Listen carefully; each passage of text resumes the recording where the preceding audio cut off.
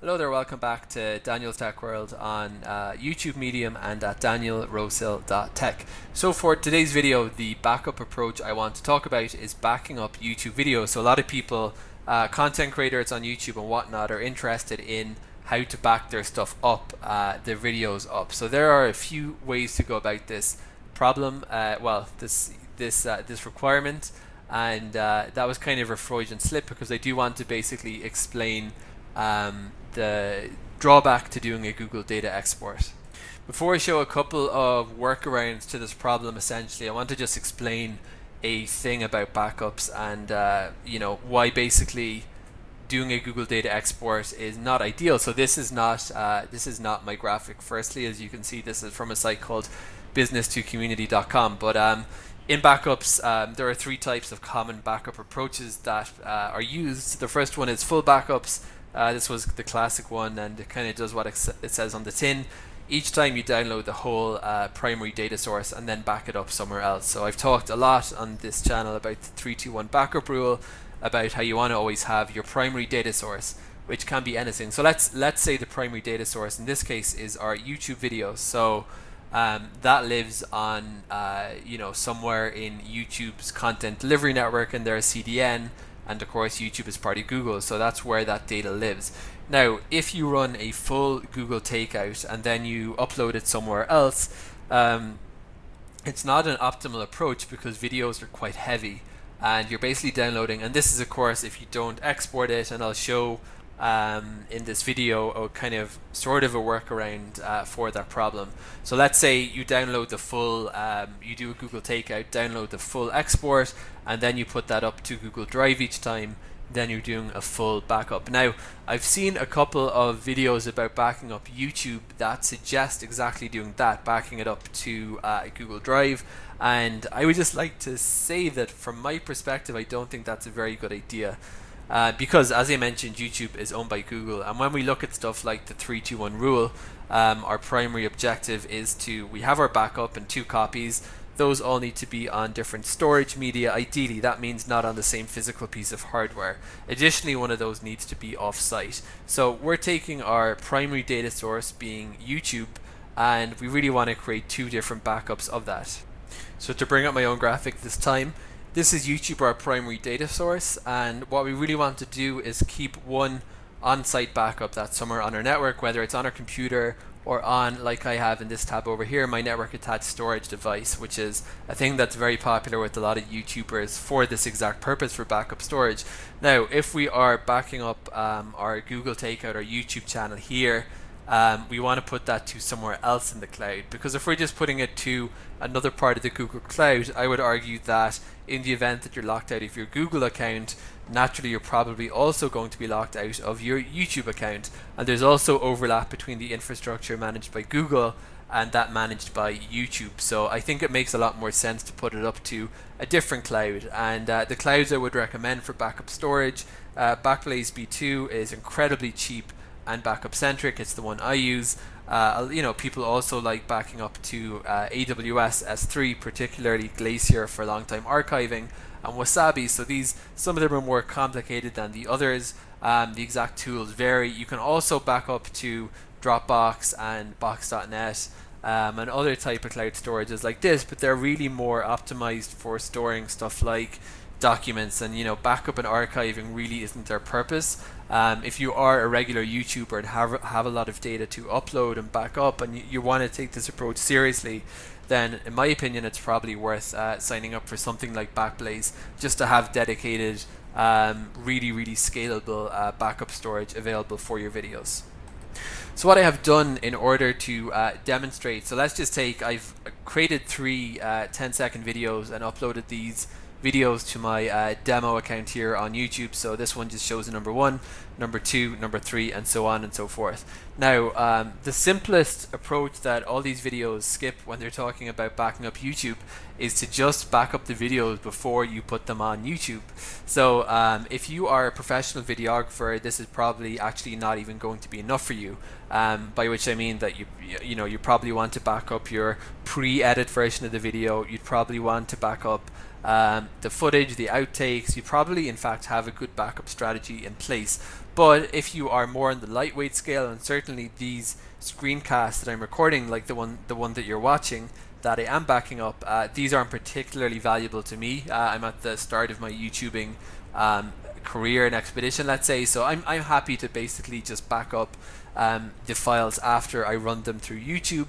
And basically once you put files up to YouTube, they're going to compress. There might also be a conversion process, but there will be a compression process. So you'll notice that if you upload a 100 megabyte MP4 to YouTube, whether you use Google Takeout or you use this option, which I'll show in a second, just downloading it like this, you will notice that the file is smaller. So I'm not sure exactly about the quality difference in that, if there is one. It says that there is no quality loss, but I find that hard to believe, and I have read about people finding abstracts in their videos they downloaded this way. But for my purpose right now, it's worth perhaps a slight drop in quality in order to cut the file size by about half, and that means for me it's less data up to the cloud. So that's the only reason that in my opinion it makes sense to actually download after uploading to YouTube. Otherwise, if you are concerned with preserving the quality of your videos, it makes more sense to upload them at the start. So there are of course ways to do this without an NAS, but as I have a Synology NAS on my network, I'm going to show it this way. So basically these are, you see 1, 2, 3, the MP4s I have created, and I've created this folder. I've created a volume in fact that I've attached Cloud Sync 2, and that syncs up to B2. I actually have my Cloud Sync on pause at the moment, but it's generally running on schedule overnight, so that's easy to set up. And what this function does, just in case you are interested in getting one of these NASs, although they are a little bit pricey, but if you're doing a lot of YouTubing, they might be worth it. That'll allow you to basically, whatever I drop into this folder, you can create a sync job, a bidirectional, or just a up to the cloud job, or down from the cloud job, upload or download to stuff like, a lot of different types of cloud storage, including B2 as well as S3 and as well as Wasabi, amongst others. So basically you can either do this, you can just use the upload button, or I can just drag and drop. Now I'm using Linux as my operating system, so it might look a bit different on Windows, but you can then click overwrite. And what I will show in a second, so that's pretty much instantaneous, I'm going to actually delete one of those now, and that's because I'm going to show a kind of workaround approach in a second to doing this incrementally.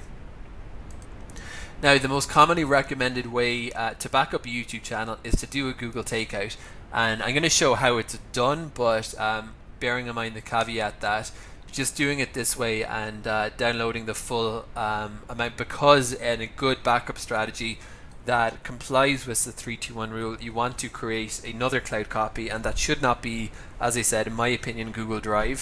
For that reason, this is not really, and that's why it's the points made by a lot of people that Google Takeout is not really a backup tool. It's a data export tool for users that want to liberate their data from the clutches of Google. For partially for compliance rules, Google haven't roll this out completely philanthropically, but also for just people that want to get their data out. So this isn't a backup tool, because if Google had some great backup functionality in an ideal world, they would allow you to create a remote location for your backups, and as you uploaded new backups to new videos to YouTube, it would just extract only those. That would be an example of a good backup tool, but this is just a export functionality. So firstly, deselect all, then just select the YouTube channel. Then within YouTube, it actually by default includes everything to do with your YouTube channel.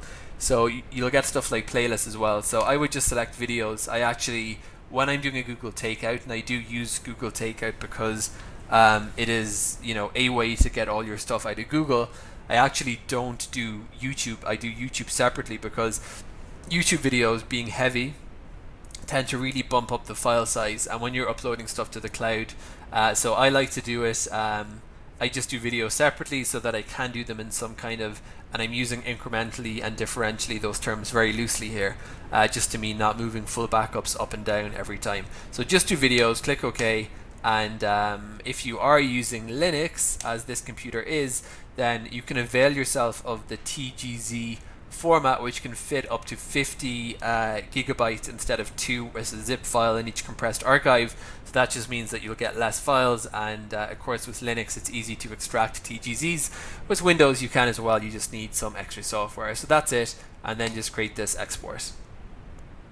So I'm actually cheating a small bit in this video because I've already taken this export, downloaded it, extracted it to this folder called takeout, and this is how it's going to look basically. For some reason, even though I actually only selected video, I still got these history, playlist and subscription channels, but this has my 3 videos, and this is basically how YouTube gave them back to me.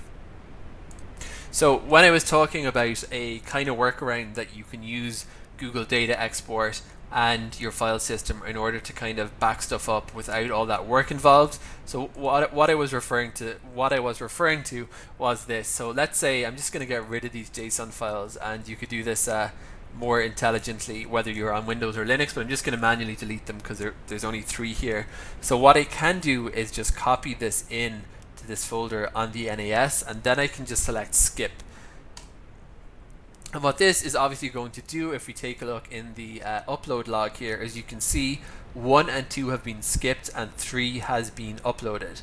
So if we think about what's happened here, and let's get away from the fact that these are 5-second videos with nothing but the number 1, and let's pretend this was a takeout of 300 or 400 videos and they were much bigger than that, then basically only video 3 is going to be synced up to the cloud using Cloud Sync. So this is a methodology that I was using for a while. You just need to make sure, if you're going to be doing this, that you don't edit the file names so that when you run the takeout again and copy and paste again, that they're, otherwise they're not going to be skipped. Now another way you could do this, if you don't have a Synology NAS, I'm going to stick with Linux just for a second here. You could use something like rsync, and you could have a folder that syncs up to your cloud storage, and you create an rsync job between that folder syncing up and the takeout folder, and that would only move in the new stuff. If you're on Windows, I'm sure there's a way to do that as well. I'm just describing in general the methodology. Now the final way to do this would be the way that I actually do it, and that's that basically as I upload stuff to YouTube, I wait for the conversion and compression to occur, and then I simply download the MP4 and I upload it to the folder on my NAS, and that then syncs to the cloud that way. So in other words, instead of doing a Google takeout and going through that whole process every 3 months, I do it every single time I upload a video. Now there's actually an advantage to that, and that's that if you think about it for backups, the best backups you can have usually, now you want to typically, if you're doing backups for stuff like a computer system, you'll usually keep a few snapshots. But for YouTube videos where your concern is not losing stuff or having backup copies, if you're only taking a Google takeout, let's say going through that process every 6 months, or no, let's say every 6 weeks, then anything between now and the next time you run it, you do stand to lose if you get locked out of your YouTube account. So for me, the best way to protect my data is just every single time I upload a YouTube video, I put that into my NAS, and it does take me only a couple of seconds because this interface is so easy to use, but it just means that there's no as soon as I've uploaded a video, I then download it and then it's backed up, and I never need to worry about taking Google takeouts.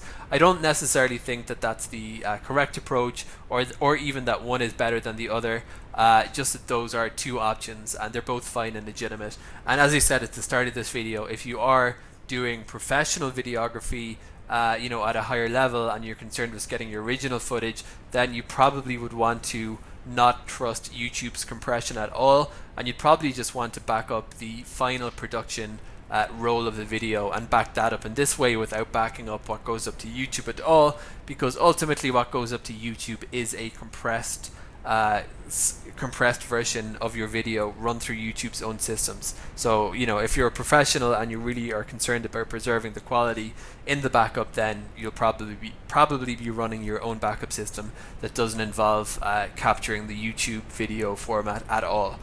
So I hope that's been helpful. Those are a few ways to back up YouTube. Just to quickly reiterate, you can firstly just back up the video files initially, which is what I've actually just described. You can run a Google Takeout by going onto Google Takeout and only opting for YouTube, and then going into YouTube and deselecting the other things, just grabbing those videos.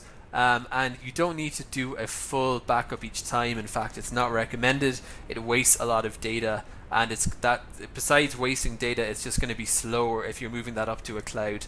So just figure out some way that works for you. I showed what worked on my system here with Synology DSM. Figure out some way that works for you to just copy in the new videos and then upload that to the cloud. Or finally, you can just download each time you upload and put that up. But I just a final reminder, for good backups you should follow the 3-2-1 rule. So your YouTube data should be copied onto two backup sources. One of those should be onto a cloud, an offsite backup location. And as I said, I do recommend not backing up to Google Drive, just to diversify yourself away from Google and back it up to somebody else's cloud. Hope that video has been of use to somebody. If you want to get in touch, my email is youtube@danielrosehill.com with 2 L's in Rosehill, and my website's at danielrosehill.com. Thank you for watching.